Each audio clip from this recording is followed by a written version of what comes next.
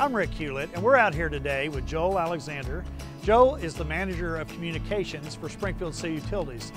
Joel, we've been taught when we come up on an accident, we know to get over to the left lane, allow room. What should a person do when they come up on a utility crew working?